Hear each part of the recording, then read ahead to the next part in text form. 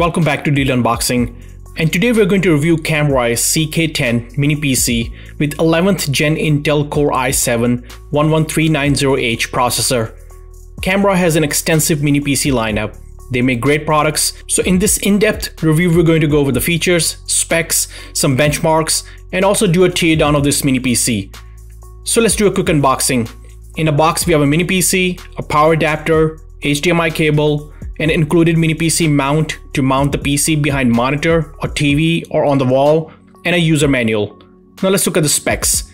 The mini PC is powered by 11th gen Intel Core i7 Tiger Lake 11390H quad-core processor, 16GB DDR4 RAM, 512GB NVMe SSD, Intel Iris graphics, Wi-Fi 6, Bluetooth, and comes with Windows 11 Pro.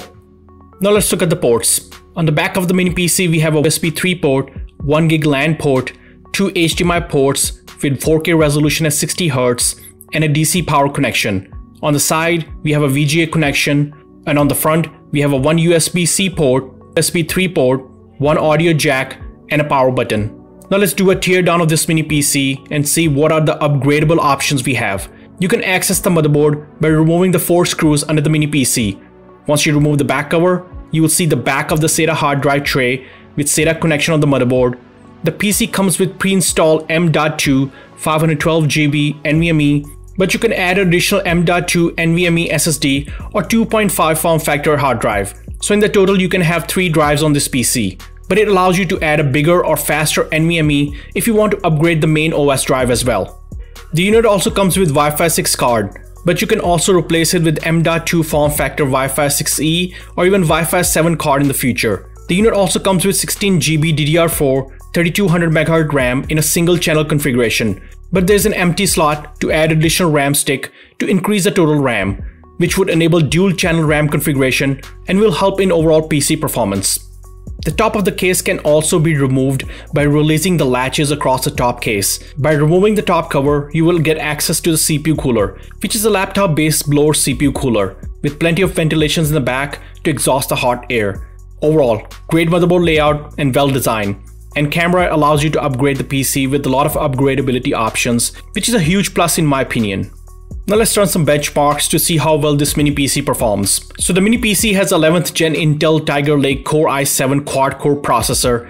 The processor is rated for 35 watts and 4 cores and 8 threads, with a base clock speed of 3.4 GHz and a maximum clock speed of 5 GHz. Its performance is sufficient for everyday general usage, office tasks, and can be used as an ultra-portable mini gaming PC. In a Cinebench R23 multi-thread CPU scored 1613 points using single-channel DDR configuration with 16GB RAM stick. Then we ran the same Cinebench R23 in dual-channel RAM configuration and in multi-thread CPU scored 6565 points and 1605 in a single core, which is on par with the competition in its class and on par with the 10750H 6-core chip. So the performance almost doubled with dual channel, so we highly recommend adding a second RAM stick. So the rest of the benchmarks are only using a single channel configuration since the mini PC came with a single 16GB RAM stick, so we want to show the default mini PC results. Next, in the pass mark, unit scored 3136 total points and CPU scored 12740 points. And in 2D mark it scores 263 points, and 3D mark we achieved 2272 score, and memory we achieved 2295 points, and the disk achieved 15567 points, which is again good for its category. Next, in the CPU-Z benchmark, CPU scored 3035 points in multi-thread and 656 points in single thread, which is on par with its AMD or Intel counterparts in its category. Next, in Geekbenchmark 6 CPU benchmark, CPU scored 2149 points in a single core and 5027 points in multi-core. Again, a good score for its category. In Geekbench 6 GPU benchmark, GPU scored 9699 points, which is also good and allows you to play a lot of multiplayer games. Moving on to our stress test, the mini PC stayed exceptionally cool.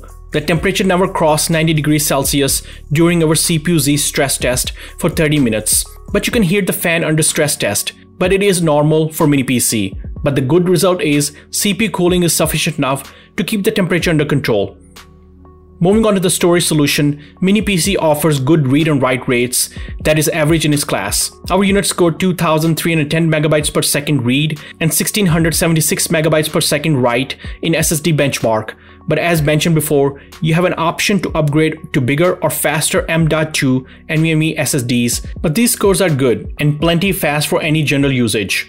The Mini PC is powered by Intel Iris graphics, but it is good for popular multiplayer titles like Fortnite, Overwatch, or Rocket League at low settings without any problem.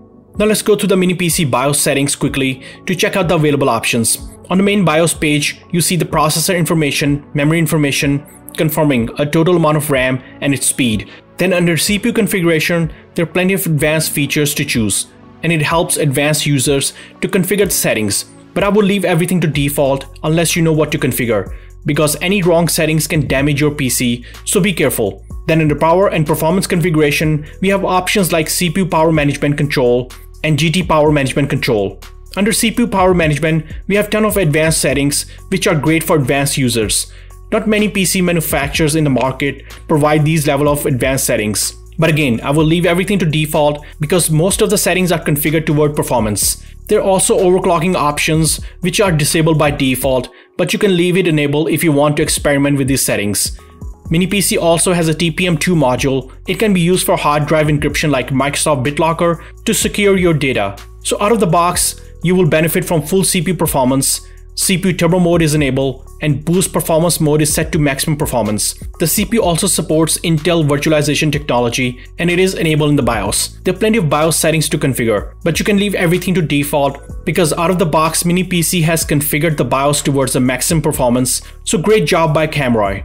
The size of the PC is small, measuring 5.5 inch by 5.5 inch by 1.89 inch. It can easily fit in your pocket and allows you to place it directly on your desk, living room, or even mount behind the monitor with the included mounting plate. Let's do the final summary. Overall, KAMRUI Mini PC performed very good in this review. The good overall construction and strong technical features and option to upgrade all of the components are the big plus point. We highly recommend adding a second RAM stick to benefit from a dual channel RAM configuration, which will boost performance a lot. The standard feature of the Mini PC is the ability to run 3 displays at the same time using VGA and 2 HDMI ports. Each HDMI port can support resolution up to 4K at 60 Hz. The Mini PC also delivers great everyday general PC performance, multitasking, and more. Intel Tiger Lake is a great CPU with only 35 watts of power requirement, and better performance over its previous generation CPUs is a big plus point. Let me know what you guys think of the Mini PC review in the comments below. If you like this video, please sub to the channel, hit the like button, and hit the bell icon for notifications for the future videos. Thanks for watching and see you in the next one.